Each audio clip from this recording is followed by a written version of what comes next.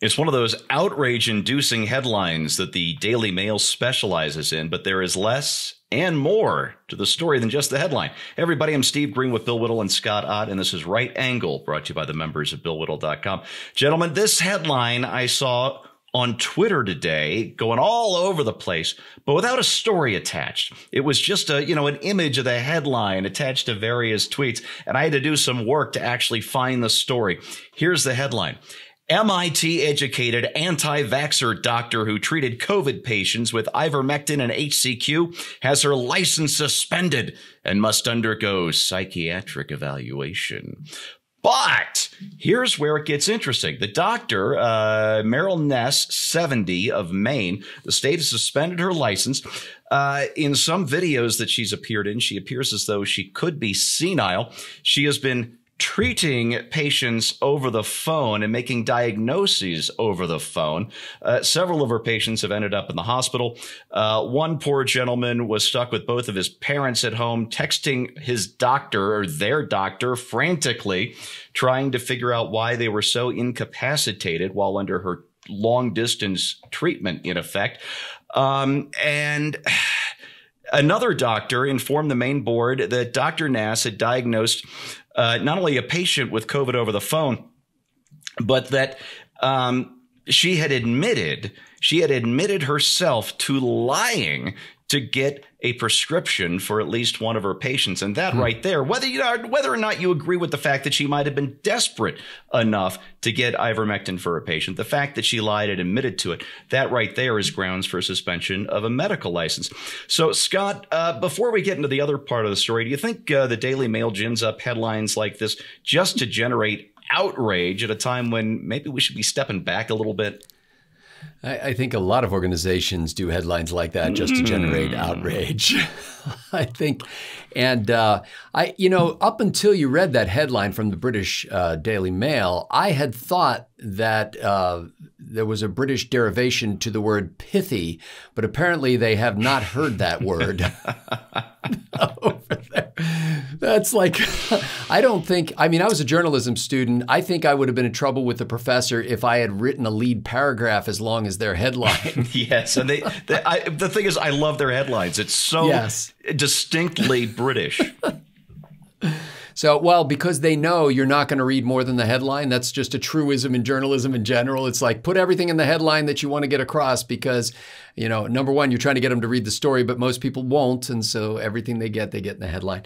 Yeah, I think they're overselling a story that is much more complicated. And, let this be a lesson to all of the mainstream media when they try to boil things down to a headline, that you've got a much more complicated situation here. It sounds to me from the bare facts that you've been able to scrounge up as a boy journalist, that that there would have been other reasons completely unrelated to COVID or ivermectin or anything like that that would have gotten this doctor in trouble. And I think it's also a reminder that doctors are people. I mean, you put on a white coat on somebody and you think, oh, well, now these are trusted authorities. And I'm not saying you shouldn't trust your doctor, but trust but verify. I'm saying ask good questions, realize their flaws, realize that they may have a terrible situation at home that's got their mind on other things while they're supposed to be treating you. As far as the video or teleconference kind of treatment, that's a new feature of our insurance plan at work. I mean, like I've actually done this several times and frankly love it. Now you can't diagnose all conditions with this, but I have literally held my iPhone up to my gaping maw so that the doctor could look down my throat, and there's a light bulb on my phone so I can actually shine a light down my throat, and he probably gets a better high-def view through that than he did through his ancient, 1950s little gazing device. But I have... Is that the official, is that the medical term, the gazing device? I hate to throw around this kind of in jargon. Medical terminology? Yeah, I understand. That's right. But as it turns out, that was very effective for me. I was able to get an appointment, in 10 minutes instead of 3 days for an acute situation, and able to drive over to CVS and pick up the prescription without touching or talking to anybody within the hour. So that can be good, but you've also got to be wary of that. be careful. You can't stick a Q-tip up somebody's nose over the phone. Exactly. I don't want to do that in person either. No. Bill, here's where the story gets tricky, because from my question to Scott, it sounds like, oh my gosh, maybe she's the worst doctor in the world, and of course they should have revoked her license and all the rest. However, I don't know if this so-called fear that she might be going senile has been ginned up or not, but the only way to tell whether or not she's senile is one of these psych evaluations, the kind that she's being mandated to undergo. That's not what scares me, because if a doctor is losing their faculties, we need to know. That's a very important thing. But the stated reason for the psychological evaluation is because she was, and I quote, spreading misinformation. Do you think that's supposed to have a chilling effect on other doctors who might be prescribing controversial drugs to treat COVID?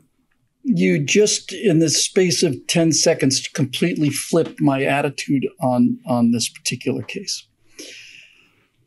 I have an extraordinarily profound fear of making mistakes on factual matters. Every now and then, over the course of the 12 or 13 years we've been doing this, somebody has dived in, and sometimes they've done it at just the seconds before I went on air with something that said, yes, this thing that looks so bad for the Democrats or whatever, it's actually not true.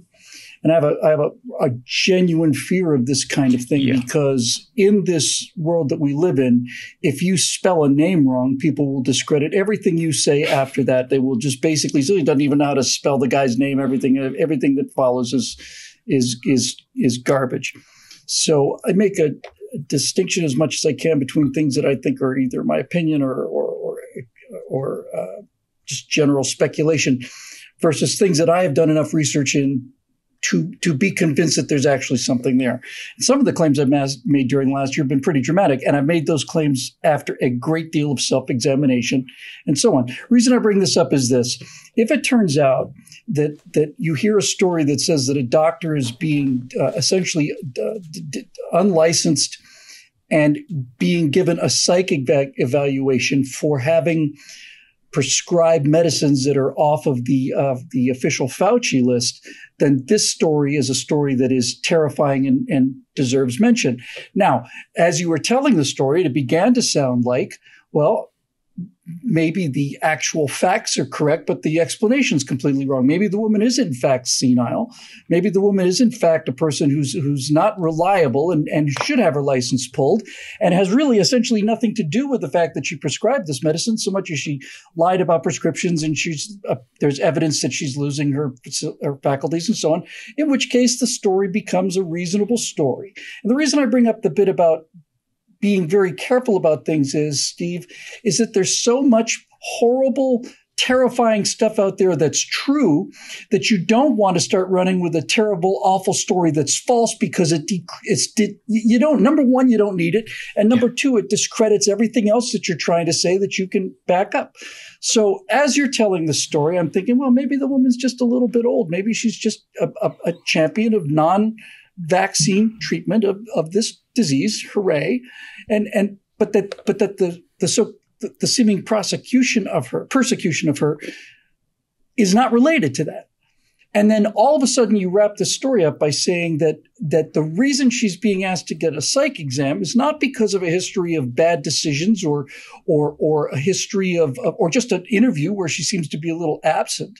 When they come out and admit that the reason she's getting the psych review is for spreading disinformation, now I'm back to where I was when I first heard the headline, which is that this is a case of criminal persecution of a doctor who is doing something that is contrary to the official narrative, and that this official narrative is, in fact, the most tyrannical power grab I've ever seen.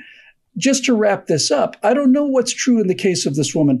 I do know that there are places in Northern Australia, camps where the unvaccinated are taken and kept, and you might say concentrated. I know that's not fiction. I didn't invent that story. That's not something I made up.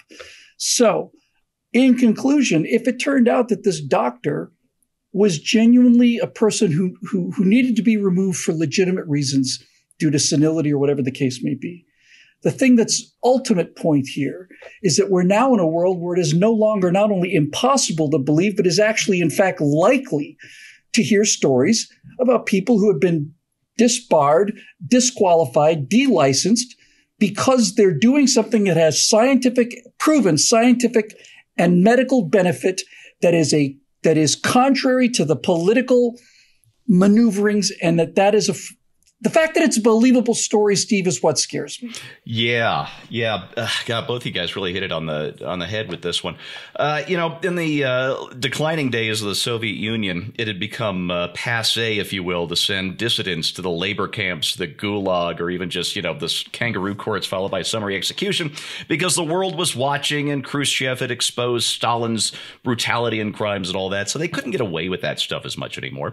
And under Leonid Brezhnev, it became standard practice to take dissidents and send them to insane asylums instead. They're crazy. The party represents the good of the people, and you must be insane to oppose the good of the people in the party. And of course, these insane asylums were not nice medical facilities. They were horrible prisons, and people were kept drugged up all the time and malnourished and denied medical care and all the other things that communists are wont to do. And as I read this story, I thought, well, at least this is just one person and not actually being confined, just having to undergo a psych evaluation. So we're not that far gone as the Soviet Union. And then I remember the treatment that some of the January 6th protesters are getting in their jails, and you got to think again, don't you? There's your right angle on that, brought to you by the members of BillWhittle.com. A quick reminder that content like this can't exist without sponsors like you. So please, if you aren't already a member, if you haven't made a donation ever or in a while, go to BillWhittle.com. We'd love to have you on board. Thanks for watching. We'll see you next time.